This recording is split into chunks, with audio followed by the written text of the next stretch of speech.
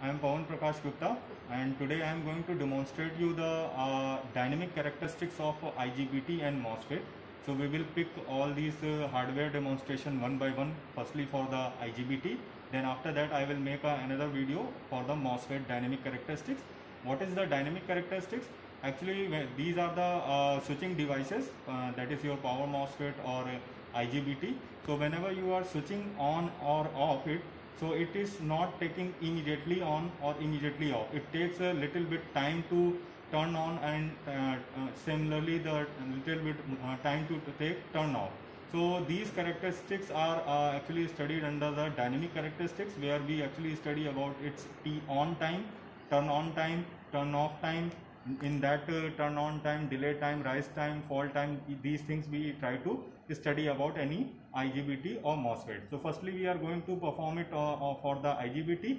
For that we have a dedicated kit in which IGBT and MOSFET is fitted. So I am going to show you that how to perform this practical. So please zoom over here. This is our kit which is dedicated for the BJT MOSFET IGBT characteristic study module. Now we can see that here it is, our MOSFET is already fitted over here. Here it is our IGBT. Please look at this side. So this is IGBT is fitted internally over here. So what is the thing that we have to take the dynamic characteristics of this IGBT in this particular video. To supply the IGBT, we have a DC supply points over here. So we have to connect a DC supply positive over here, negative over here, which is a 24 volt supply. We are actually providing the 24 volt supply from this DC supply. We can set up over here 24 volt supply. Also to complete the circuit, here we have to connect a RL load over here. It is mentioned over here. So for that RL load, I am using a lamp load for the resistive condition and a choke coil for the L load, and that is I have connected across these two terminals. Also these two terminals have to be connected externally because it is internally not connected. Now you can see that this circuit from this load connection and this particular wire, and then IGBT, then power supply, this circuit becomes a closed circuit. So your with the help of a supply, your IGBT is going to carry the current as per the load connected over here. Now what we have to look that how to trigger this IGBT. So for that we have a triggering terminal over here.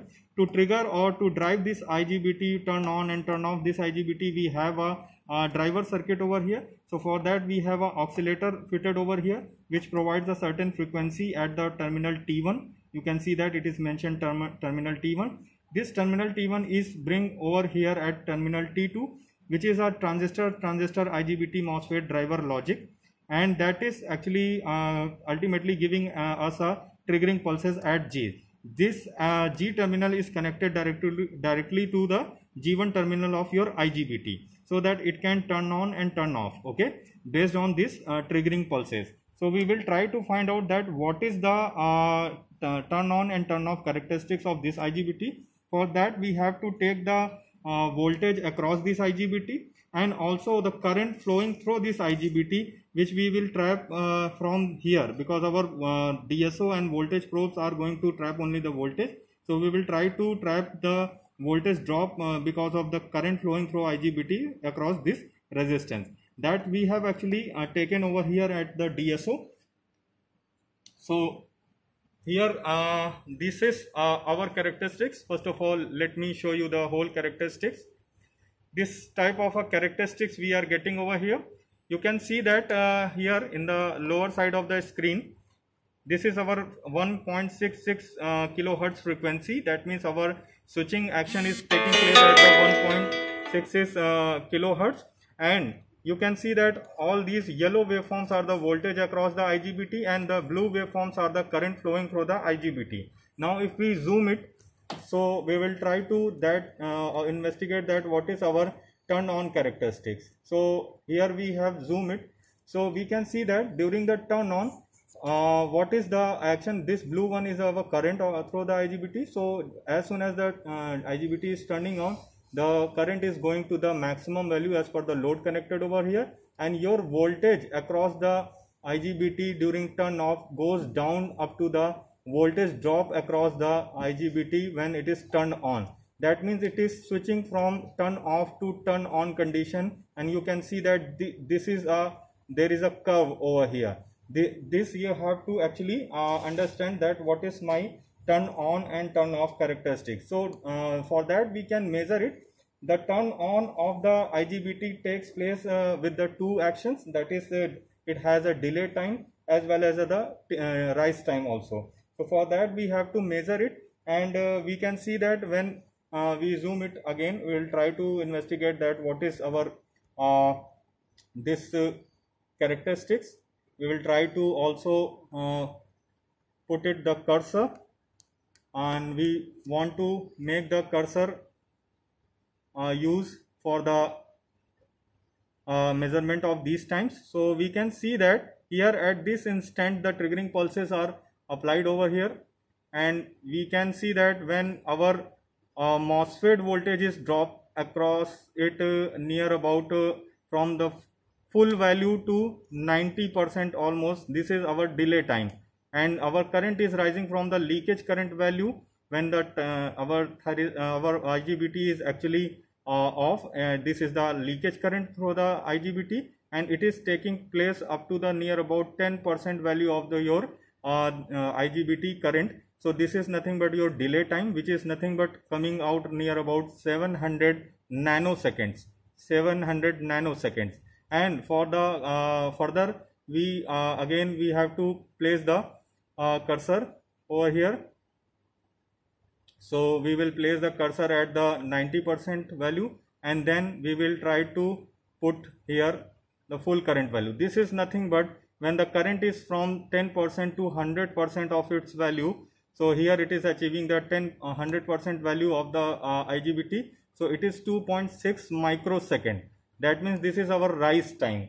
Okay. So this is nothing but delay time and the rise time during the turning on of the your IGBT. Similarly, we have to also investigate that what is my during the off condition. So for that I'll set the characteristics over here, and that is for that I need to again scale back.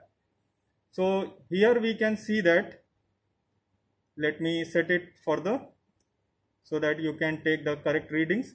Okay, for a time being I am switching off my cursors. This is nothing but when your IGBT is turning off from this on condition on state voltage drop to voltage across the IGBT. Okay, so this is nothing but the your IGBT is turning off from and the voltage is rising across it, and the current is falling through the IGBT. So this is you can measure with the help of the cursor again. So I'll switch on it again, and this you can actually, this is this times incorporate the delay time as well as the fall time. Fall time is 2 times t fall time 1, fall time 2, that you can actually refer your theory parts. So for that I'll place the cursor again, and if I want to measure that delay, or first of all let me go with the this one with the respect to the current, we will measure the delay. So this is full current. Okay, and you can see that from the full current value till 90% value, it is nothing but our delay time, which is 2.6 microsecond. Now rest of the our fall time is nothing but this much. You can see when from the 90% value to almost leakage current value, or the 10% less than 10% value of the current it is. So it is 8.6 microsecond. So it is our total fall time, which incorporates two parts, TF1 and TF2, that you can actually refer your theory parts also in the books. So this is nothing but the characteristics of our IGBT during the turn on action, during the turn off action. So we can also measure like these fall time, rise time and on time, and this is nothing but our dedicated kit over here, which is we are utilizing for the making of the IGBT dynamic characteristics, switching characteristics. Okay, thank you.